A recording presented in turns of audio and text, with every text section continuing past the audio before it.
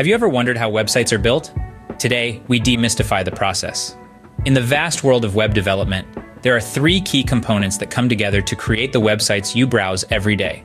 These are HTML, CSS, and JavaScript. Imagine you're building a house. HTML, or Hypertext Markup Language, is like the skeleton of the house. It lays out the structure, defining where each room goes and how the overall house is arranged. Then comes CSS, or cascading style sheets. Think of this as the interior design of your house. It determines the colors, the fonts, the layout, and all the aesthetic elements that make your website visually appealing. Finally, we have JavaScript. This is the functionality of the house. It's the electricity, the plumbing, the heating. It's what makes your website interactive and dynamic. So, are you ready to start building? Let's dive into HTML first. HTML, or Hypertext Markup Language, forms the backbone of any web page. It's like the blueprint of a building, defining the structure and content of a website. Think of a web page as a house. HTML is the architect's plan that outlines where the walls, doors, and windows go.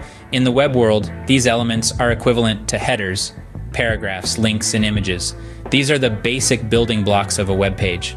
Let's start with headers. Headers are like the headings in a book or newspaper. They give you an idea of what the following content is about. In HTML, headers are defined with tags ranging from H1 to H6, with H1 being the most important, often used for the main title of the page. Next, we have paragraphs. These are the meat of your web page, where most of the content lives. Just like in a piece of writing, paragraphs in HTML are used to group related sentences together. Paragraphs are wrapped in P tags, which stand for paragraph. Links and images are the doors and windows of our house.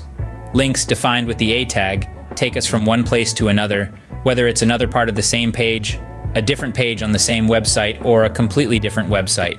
Images, defined with the IMG tag, allow us to add visual elements to our page, which can make it more appealing and informative.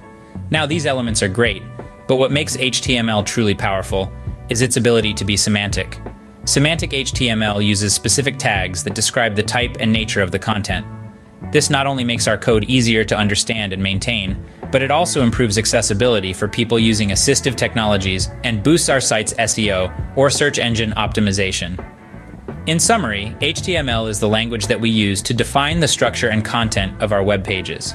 It's the architect's plan for our website, outlining where our headers, paragraphs, links, and images go.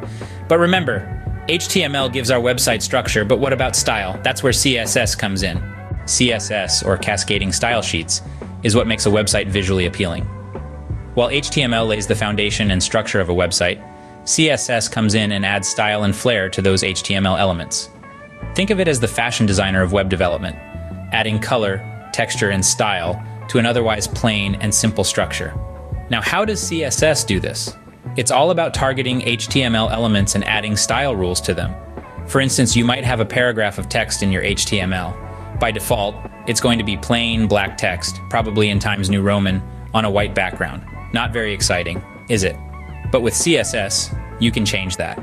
You can make the text pink or green or any color under the sun. You can change the font to something more exciting like Arial or Comic Sans. You can even change the size of the text, make it bigger or smaller, or add a background color to make it pop. CSS gives you the power to transform this plain, boring text into something visually appealing and engaging. But how does CSS know which HTML elements to target? That's where CSS selectors come in. A CSS selector is like a spotlight, shining on the specific HTML elements you want to style. You can target elements by their type, like all the paragraphs or all the headings. You can also target elements by their class or ID, which are attributes you can add to your HTML elements. So if you have a paragraph with the class of important, you can write a CSS rule that targets all paragraphs with this class and make them bold and red, for instance. This way, you can highlight important information on your website and guide your users' attention to where you want it. With HTML and CSS, we have a structured and styled website. But to make it interactive, we need JavaScript. JavaScript is the magic ingredient that makes websites interactive. Now, let's delve into the role of JavaScript in website development. It's like the puppet master in a puppet show, controlling the actions and responses of the website elements to user interaction. When we talk about adding functionality, what we mean is introducing aspects like dynamic content, multimedia control, image animation, user input validation, and so much more. All of these are possible thanks to JavaScript. So, let's break it down. Dynamic content refers to elements on a web page that change without the need to reload the page. Ever noticed how on some websites, the content seems to update automatically? Maybe a news feed that constantly brings in new stories, or a stock ticker that updates with real-time prices. That's dynamic content at work, and it's JavaScript that makes it possible. Next, controlling multimedia. JavaScript allows you to play, pause, and control volume on audio and video media. It's like having a remote control for your website's multimedia content, ensuring that users can interact with it in a way that suits them best. What about animating images? JavaScript can manipulate CSS properties over time to create animations.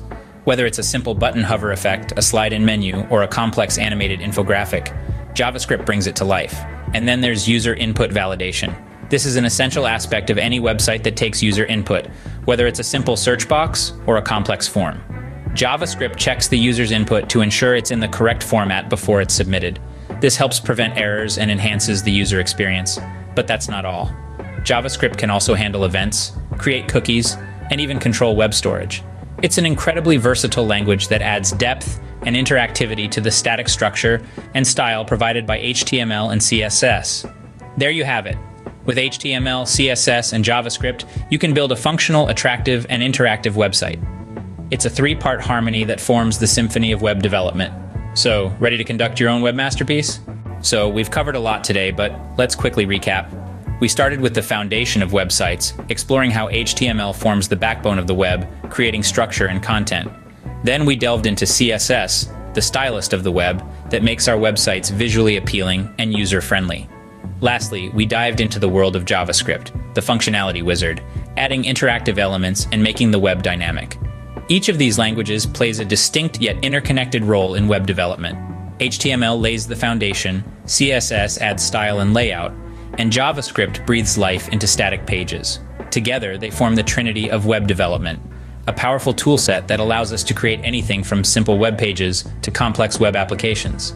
Remember, learning web development is a journey. Practice, experiment, and don't be afraid to make mistakes. Good luck on your web development journey,